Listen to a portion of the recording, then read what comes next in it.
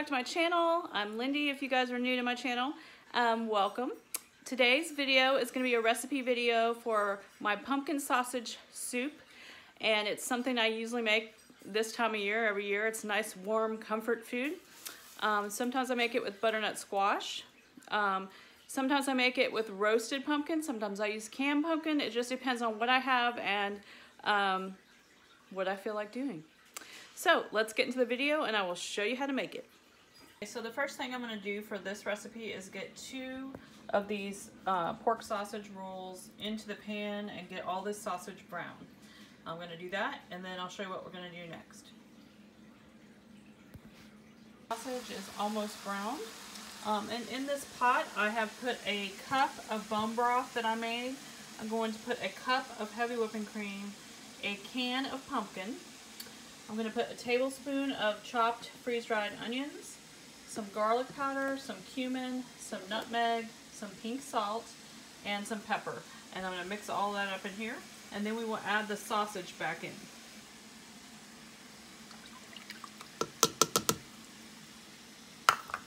Heavy cream. Pumpkin is in. And I will be adding some more water and broth to this because obviously this is not enough for soup. But I'm waiting until I get it combined really well and then see how much more I need.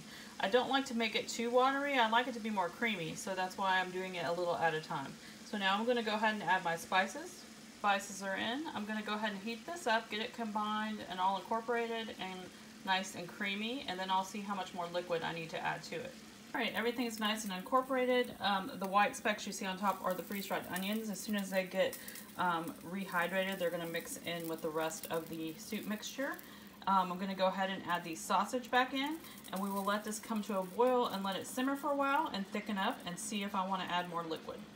Alright, so this has been simmering for a couple of minutes. I went ahead and added 1 dollop, big dollop, about a cup probably, of sour cream in here. I'm going to mix that up just to give it a little bit more creaminess without using the heavy whipping cream. And that way it's not quite as many carbs as adding more heavy whipping cream. But it gives it a nice richness, so I kind of like it with the sour cream as well. So I'm going to do that, and then we're going to add in a little while, after it simmers a little bit longer, we're going to add in some spinach, some fresh spinach. So I'm going to get this stirred up and let it simmer. So I just turned this back down to low. This is going to calm down here in a second. It's been simmering. I'm going to throw in a few handfuls of fresh spinach into this, and I'm just going to leave them on top like that, and then I'm going to put the lid on it, and I'm just going to leave it alone, let that spinach wilt. Alright, the spinach is all wilted and all combined, so I'm just going to let this sit here on warm until we eat, and then I'll show you what it looks like all, I wanted to say plated up, but in a bowl and all finished. Alright guys, here is the finished product. The goat cheese on top. And you can see the sausage in there. It's going to be so good. Hey guys, thanks for watching. I hope you enjoyed this recipe. Put down in the comments down below if you have made it before, or if you liked it, if you have a similar recipe that you and your family made. I love pumpkin. I love this time of year. As far as pumpkin recipes for eating, I'm not that big on pumpkin spice coffee that much, as I said in one of my videos a couple weeks ago, but I do drink it sometimes. But I really like pumpkin in other things, so I hope you enjoy this. So I'll see you guys in the next video.